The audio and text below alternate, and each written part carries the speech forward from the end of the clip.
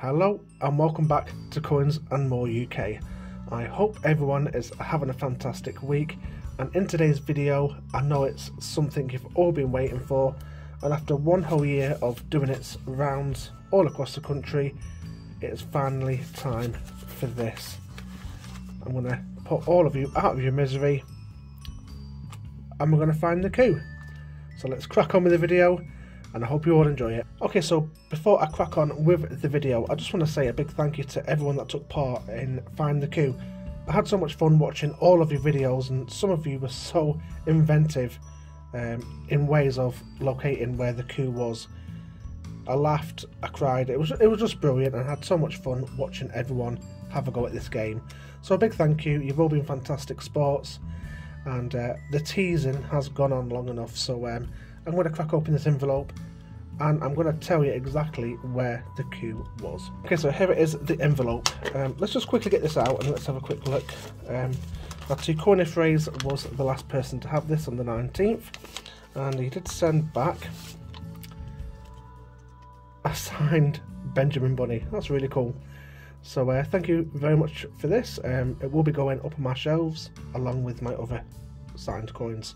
So I'll just put that to one side for a moment, and we'll just take time to quickly appreciate everyone else that took part in the game. So we had Bungle, we had Clapham Coins, Purple Fairy, Coin Patrol, Makamula, Christopher Klex, Caledonian Coins, Katie Jones Coins, Master Temple, and then two corner phrase lastly again. And they are the 10 people that took part in the game. So again, any of these folks, they've all got YouTube.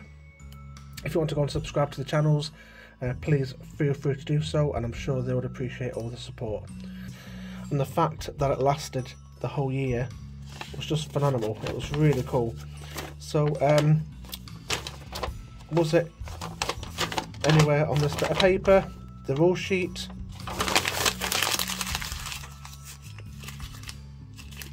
No, it wasn't there whatsoever. As you can see, I've scrunched this up like that. There's no coup there. Okay, so moving on to the envelope. Nope, it certainly, definitely, cast iron was definitely not in the envelope. Absolutely flat, and I can assure you that there was definitely no coup in that. So let's put you over there with that bit of rubbish. Now next, this. Now I'm not sure if anyone took the time to demolish this or take it apart. As you can see, there's nothing whatsoever in there.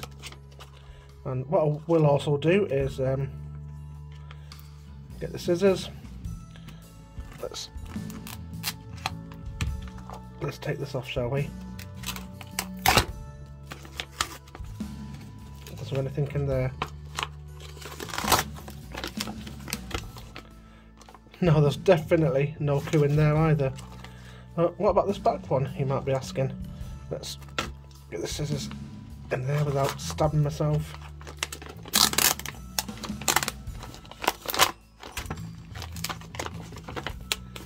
No, there was definitely no coup in there either. The wallet was totally empty. Well, it wasn't empty. There was 10 envelopes in this to start off with, but no, there's nothing hidden underneath there whatsoever, and with that one either. So I'm going to put you there as well. Okay, so with all of this looked through, some other clues that I gave was could the coin be in an envelope? I did say there was 2 coins in one envelope maybe, and yeah, that was a bit of a tuna fish as well. It was a bit of a red herring. Again, I just really had fun teasing people and yeah, milking the game a little bit. So yeah, unfortunately there was no envelope with 2 coins. So that I think I'm running out of options here, and you might all be coming to a conclusion. Some of you might be putting your hands up in the air saying, yes, told you so, I was right all along. But without further ado, this is where the coup was.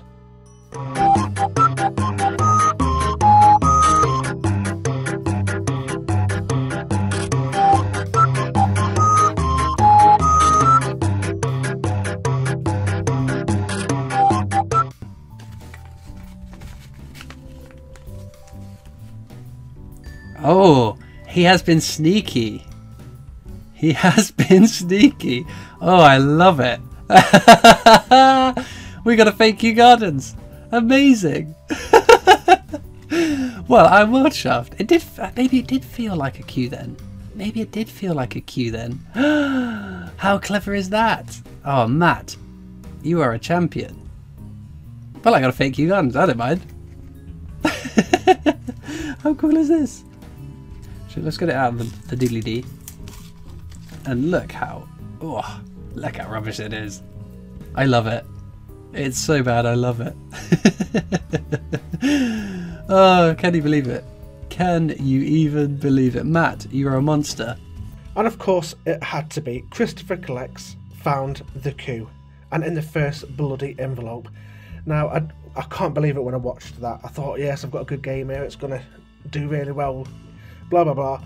And Christopher Collects found it in the first envelope. I couldn't believe it, but I'm a victim of my own doing. Now, there was some silly rules in there, like no fumbling and things like that, so that didn't help the cause whatsoever, especially with a big, thick Kew token in there. Yeah, Christopher clocked that one straight away, and he found it in the first envelope. And I did think to myself, whoops, you know, that's a bit of a downer, but no. I didn't reveal where the Kew was right at the beginning, or I didn't announce if that was the actual Kew to be found. Now, I did obviously have 9 other envelopes to be circulated, so I did do a bit of teasing. I liked to joke with people about, nah, that wasn't the Kew, but I just wanted to keep the game going. I wanted everyone to have a chance, and I just really wanted whoever channels that I went to, you know, to really have some fun with it, and I hoped everyone would engage with the video as well as they did with Christopher's. I kind of thought if I reveal that he did, you know, find the Kew, that, you know, no one would watch the other chap's videos. So until the last envelope was opened, I just kind of had to, you know, tease everyone really, and I do apologise in advance because just lately I've had a couple of people that took it way too seriously, and it nearly did spoil things, but it's just me. I do like having fun.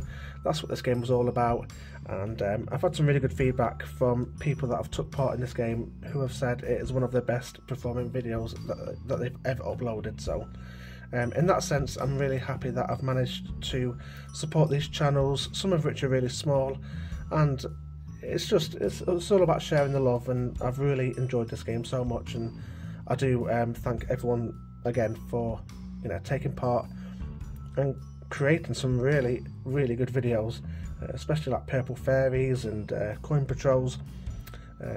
Some of them were just so funny to watch, and it was all worth it in the end. I know for a fact, certainly Christopher Collects, Katie, Laughter, a few of them folks, they're going to absolutely mother me to death on the Discord voice chat. And again, I just kept teasing and, yeah, just going along with my own little dream world of this game. So I know I'm going to get mullered, and yeah, everyone's going to be shouting at me, but it is what it is, and I created this game really just to have fun and to help everyone out and just to share the love. So again, thank you so much for everyone that's played. I've had so much fun with this, and I've already made another game which will be going out very soon. So again, thank you so much for watching. I'm sorry to everyone that I've teased, and yeah, I'm going to get mullered. But never mind, it's been a really good game. I've had so much fun with this, and I hope everyone has as well. But of course, it had to be. Christopher had it in the first package. I can't believe it.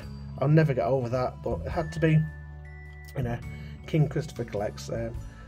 Try getting one over on him will never happen.